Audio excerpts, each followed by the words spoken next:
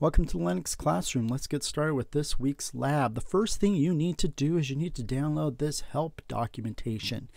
This can be found in the assignment Canvas page. So download this document. This is not the lab itself, but this will be providing help with the lab. So go ahead and download and open it up. The purpose of this is the actual lab will be conducted on Jupyter Notebooks right here. However, some of the instructions aren't necessarily clear or need some more clarification. That's where this help document will help you out. This document also has where you will submit your screenshots and answer your questions, and this is the document that you will actually be submitting. It is recommended that you go through this document and read this first before you start the lab.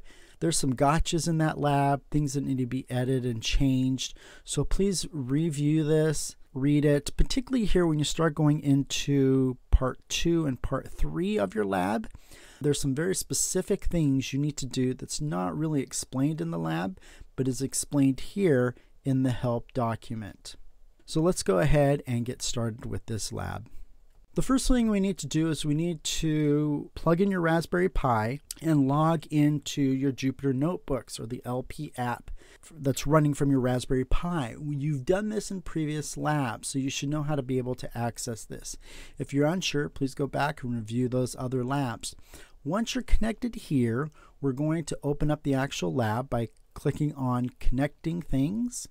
Then we're going to go down to Control LEDs from the PLF dashboard, and that brings me to this lab right here. Now this is a very complex picture and image that will show up. You can ignore that. We're not going to do it exactly that way, but go ahead and read the scenario and the background of this. Basically what we're going to do and what this is describing is that we're going to create this setup here, this circuit board, and we're going to be able to control these two LEDs through a web browser. So we'll be able to turn off one of the lights, we'll be able to dim or brighten one of the lights, we'll basically be able to remote control these LEDs from a website.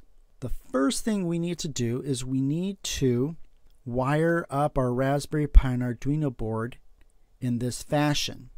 As you see, we have the green here, which is our Raspberry Pi, and we have a USB cable connecting to our Arduino board.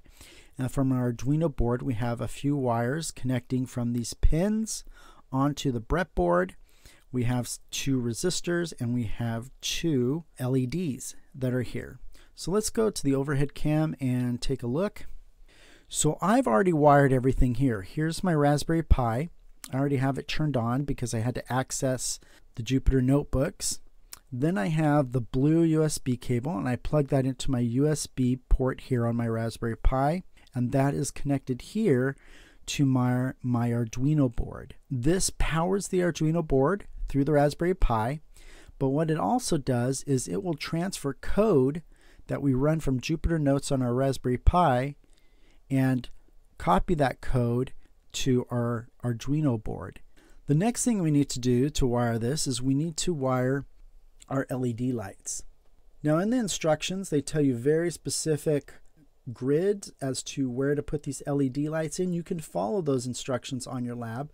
For instance, it might tell you to put your LED light on 9C or something like that. And so you go to 9C, just kind of like Battleship right there, and you put it right there and right there. You don't necessarily have to do that. I feel that's a little cramped when you follow the specific instructions. The important thing is just remember to put your LEDs. I'm going to put them here more towards the center. Just remember which side is your short leg and which side is your long leg. In this video, I'm putting the short leg to the left and the long leg on the right. Once you have your LEDs in there, you'll want to put your resistors in here. So you should have 2 resistors. The first leg should be in this negative row right here. So that's where the first one should go to.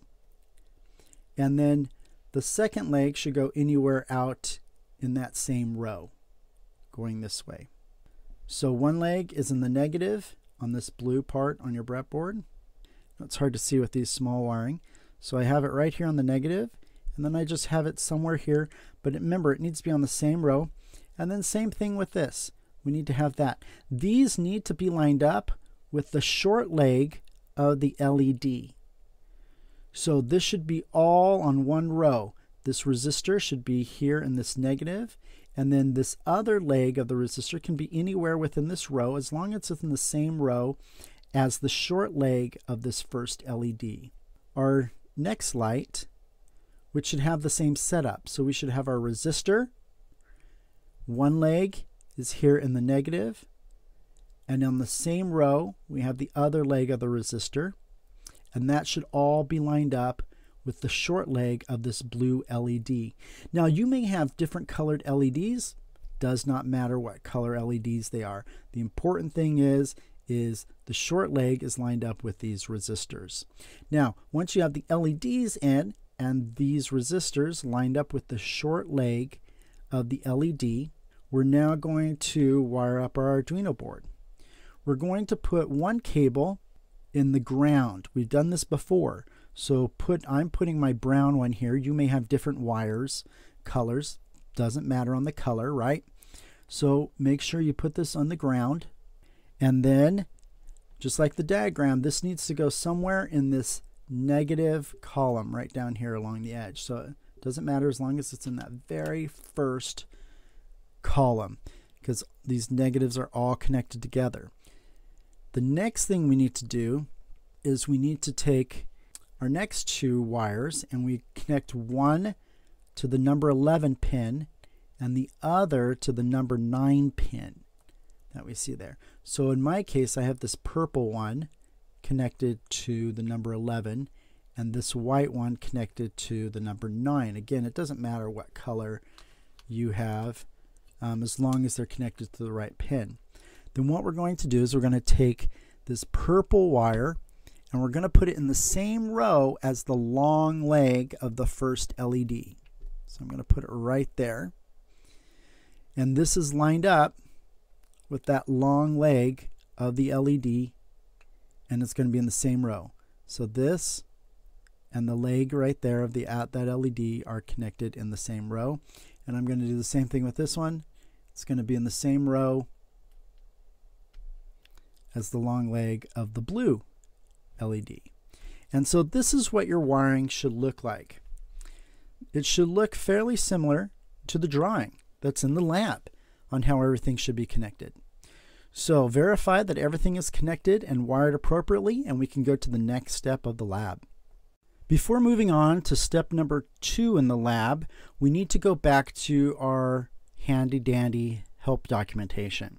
We're just before part 2, I'm going back to this help documentation, and you see some code that's put here. What we need to do is we need to load some code onto our Arduino board so that it will accurately have everything it needs to be able to interact with our Raspberry Pi. So what we need to do is we need to copy this code that I provide for you, and you just click copy, and we go back to our website, and what we do is we need to navigate back to our home page. So once back on our home page here, we need to click on New and then Python 3, which will open up a new Jupyter Note where we can add this code. So you can go ahead and click on that. I've already opened one up and I've already flashed it. And what you're going to do is you're going to copy and paste that code right into this window. Once you've copied and pasted that code, you can then click the play and it will run. Your Arduino board should light up a little bit. This should be your output. Once it's done, if everything worked correctly, you should have a status of 0. If you do not have a status of 0 or see some other type of errors, then go back and review your steps. Something is wrong with the way you've connected your Arduino board or the way in which you copied and pasted the code. So once you have done that, we can go to the next part of the lab. So we can read part 2. It talks about interacting and what we need to do to load our widgets. We're going to be using some widgets on a web page. For instance, we're going to be using a check mark to turn the light on and off. Notice when the check mark is checked, it is marked true, and that means our light will go on. If it's checked off, our status changes to false, which means the light will be turned off. Then we're going to have this slider, which is going to dim or brighten our LED. We're going to have a little slider. So if I go down this way, this is going to dim our LED light. And if I go up this way, this is going to brighten one of our other LED lights, or we can keep it here in the middle. So what we need to do to be able to test that, you probably don't see these until you've run it. I've already run through it. So you can go ahead and click play. It will run it. As long as you don't get any errors, everything should be great. You can make sure that the checkbox works and the slide works. Nothing's going to happen to your LED lights yet. So once you've done that, go down to part 3. Now part 3, we need to go back and look at some of our documentation again. This tells you how to flash the thing, which we've already done. And it gives us some more code. Now the thing is, we're going to have to edit some of this code, particularly this right here, which identifies the USB cable attached to the Arduino board. That's this right here. That's the USB connected to our Arduino board and to our Raspberry Pi. We need to identify it correctly here with the correct code. When you first open this up, it will say USB 0. Well, that's not accurate. So if you go to your help documentation, you will see that this is what your code originally looks like in the lab, but you need to change it to TTY-ACM0. So that's what it should look like. Then we can go back to our lab again. Once it's run there correctly, we can go ahead and load this code now to our Arduino board by pushing the play. Let it run. It should still be running while it's green. Your Arduino board may light up a little bit as that code's being copied over. That's a good thing when that happens. The next thing we need to do now is we need to go down and actually run our official code. So I'm going to go ahead, and there's nothing we need to change here with this. We can just go ahead and run this code by clicking the write, let it write. And what should happen now is your LED lights on your board should light up just like they are here on my breadboard right there. I have my blue and my red, and it's all lit up. Isn't that fantastic? So what can we do with this now? Well, we can start playing with this LED and this slider, and let's see how that affects our LED lights. So here we have in the upper left corner, we have our lab with our little buttons right here, like our checkbox and our slide here. And in the bottom right here, we have my LED lights, right? So what I'm going to do is I'm going to first uncheck this box and see what happens. When I uncheck this box, the blue light goes off. The light on the right for me, right? It might be a different color for you. And if I check this box, the blue light goes on. So I can turn the light off and I can turn the light on, all running it through my app, right? This can be an app on your phone. But right now what we're doing is we're running this through a website. So I can turn off that blue light anytime I want just by clicking that light. So I'm going to go ahead and turn that off. We might be able to see this other light better. Now we can go down to the slider here on the web page, and I can slide this down, and that should dim that red light. Do you see how dim that is now? Maybe it's hard to see. Let me see if I can turn off some lights so we can see it a little bit better maybe. There we go. Maybe this is better. Yeah, and then I can slide it up and see how it gets brighter. And then slide it down and see how it dims as I slide it over to the left until it completely turns off. And then I can slide it back up.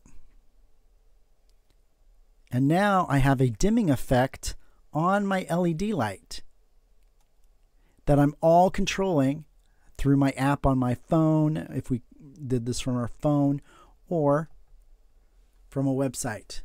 Pretty neat. That is pretty much the lab, guys.